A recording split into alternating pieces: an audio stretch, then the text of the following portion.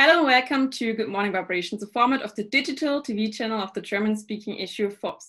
My name is Andrea Gläsemann, I'm senior editor, and I'm happy to start the day with you. Under the theme, the morning makes the day, diversity makes the difference, in this format I meet a lot of different personalities, talk with them about their career, what makes them successful, and what we can learn from them. So today, it's absolutely a pleasure to welcome Tara Shirvani as my next guest. She is an expert in the fields of green infrastructure solutions and digital transformation. And she's been working over 10 years at international financial institutions such as the World Bank, United Nations, and the European Bank for Reconstruction and Development. She's also an under 30 Listmaker. And today we will talk about how to tackle the infrastructure gap to fight the climate change and to what extent the current pandemic plays a role. So it's a pleasure to welcome you today, Tara. Thanks for taking the time. Thank you, Andrea. Nice to see you again.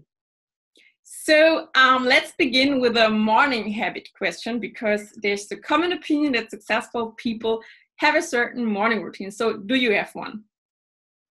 I think I started to really kind of found my own morning routine over the last year. I realized I really enjoy learning at least once a day in some shape or form. So I start my day usually by listening to the podcasts of the New York Times or the MIT Review. And I usually do that while multitasking. So either when I'm in the shower or getting ready, but it's kind of like an easy way of getting some additional input about other things that are happening that are aside from what's happening in the daily news. And then I think the other thing I really try to focus on every time is try to connect with my partner in the mornings. And I really use the morning hours to connect and talk about my plans and plans for the day and what are like intentions for the week. And in a way that helps me visualize my day much better. And I think now that I'm getting older and older, I also started asking myself a bit more of a provocative question every morning, which is, you know, Tara, if today was the last day of your life, would you still want to do 80% of what you said you wanted to do today? And if I realize that there is an imbalance and it's more than that, then I really try to recalibrate to see if all of those things are really necessary to do in a day. Awesome.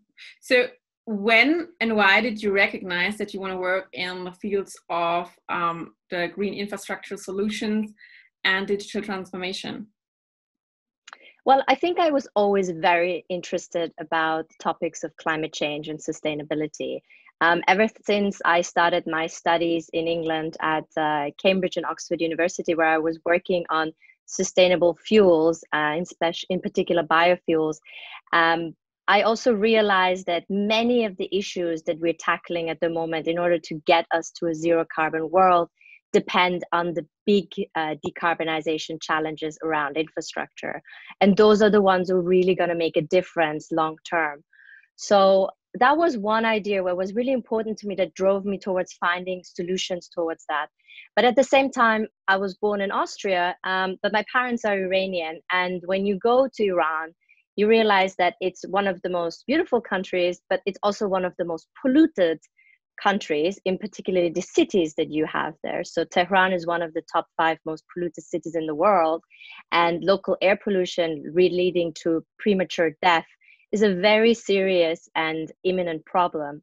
So I realized that, you know, we need to find a good match between solutions that are driven around technology, but they're possible to be driven towards all countries, whether these are developing countries and developed countries. And those were kind of the challenges where I got really intrigued of.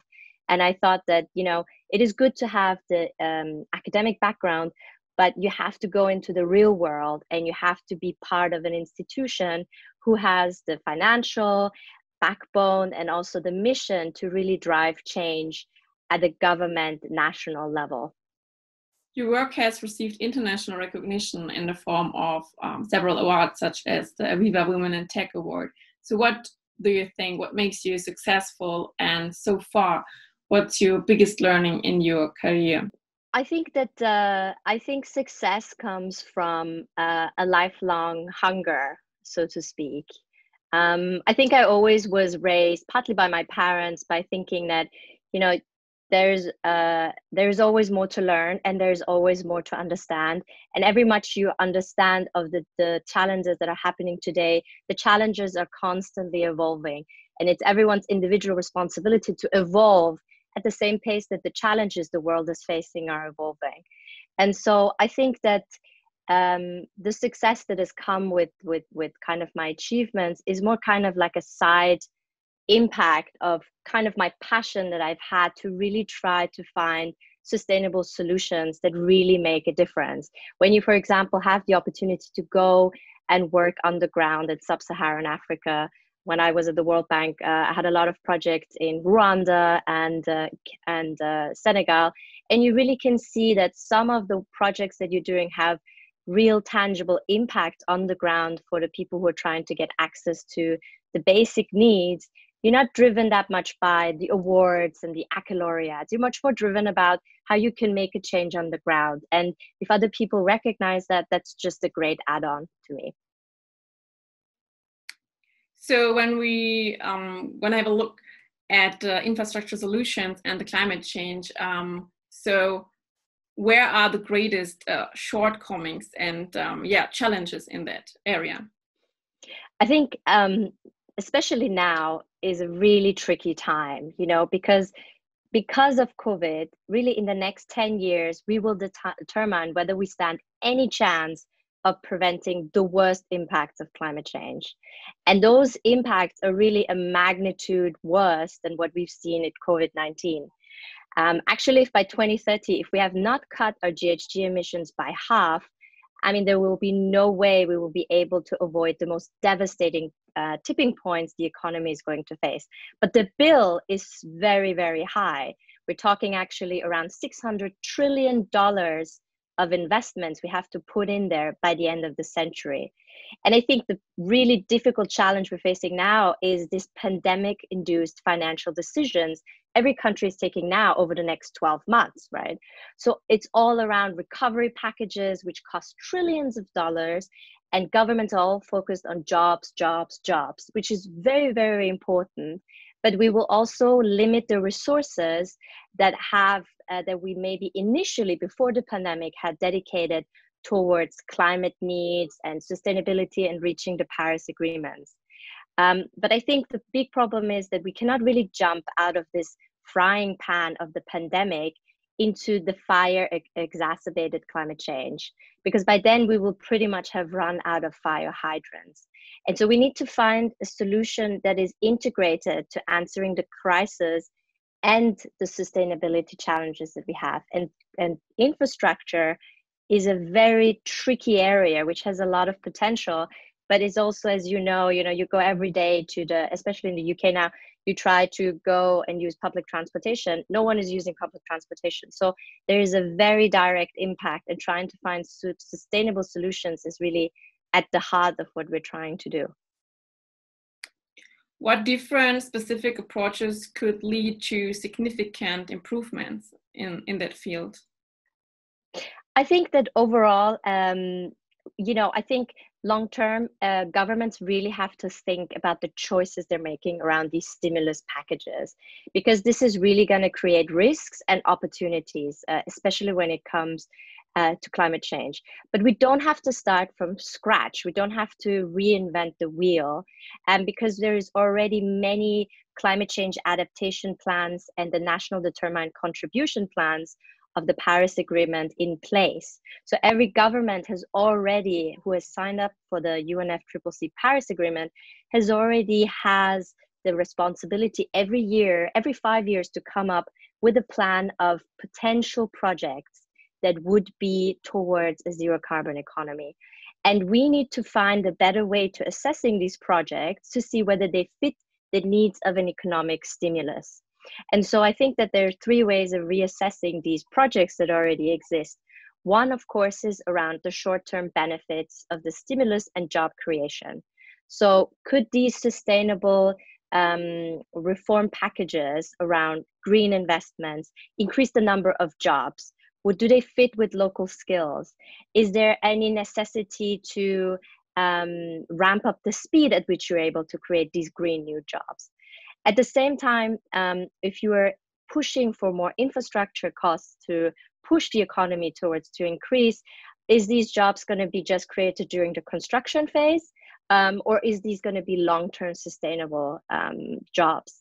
And then, of course, long-term, you have to think, are we really able to shift the trajectory of the CO2 emissions in a country by investing in these projects? And it is still a challenging road, but I think we've become more and more aware that really the next 10 years are the years we have to make a huge difference in the way we live and operate in order to tackle this challenge ahead. Yeah, and so your work focuses on different regions, Africa and Middle East, and how do you find the best solution for each region? I mean, the regions differ, right? Absolutely. I think it very much differs because at the EBRD, we will not only focus on public sector clients, but also private sector clients, which have very different risk appetite and also very differently adopted in different regions.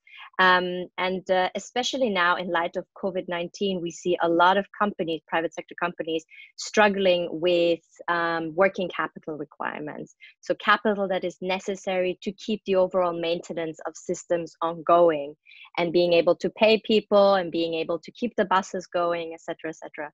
So what we at EBRD have set up is an emergency support program for infrastructure providers across all of the regions, which is looking at financing for public sector clients, working capital lines for municipals and utilities, and stabilization facilities for key infrastructure providers. Because the worst thing that, of course, could happen is no one wants to take public transport anymore, for example. And then we all go, which we already see, people are going more and more towards using their cars again.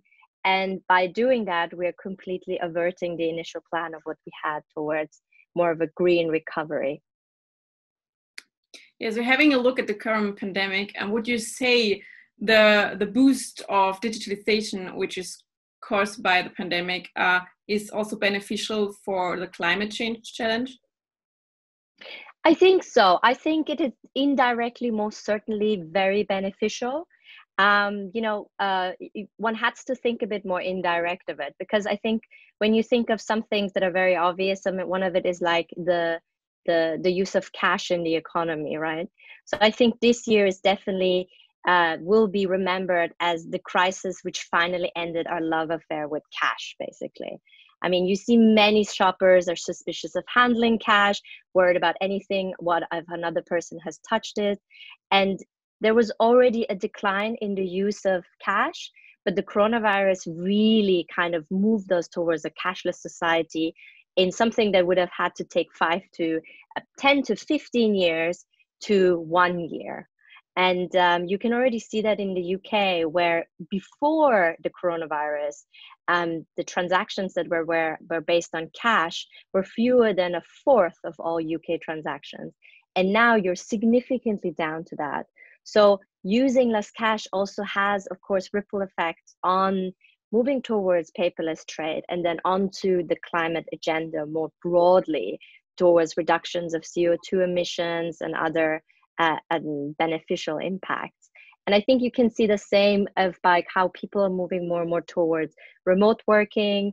There are very strong pushes in some cities towards really shifting the architecture of a city towards having more non-motorized transport, bike lanes, public transport. And I think it is, I think it can be very beneficial, but maybe not directly, more rather indirectly as part of the overall change we're seeing. So thanks, Tara, for your insight. It was absolutely interesting and insightful. And I hope you guys out there enjoyed the session as much as I did. And since we were talking about green solution, I would like to recommend another format, the Greatest Business Minds format. Klaus Fiala, our editor-in-chief, met Miriam Staub-Bisang, CEO at BlackRock in Switzerland. And BlackRock is the biggest asset manager in the world. And they talked about how to become a green investor. And I would also like to recommend you to subscribe this channel. So for today, thanks again, Tara, for joining me. Thank you so much. And for sharing your insights. And I wish you a really nice day. And hope to see you soon. Have a nice day. Bye.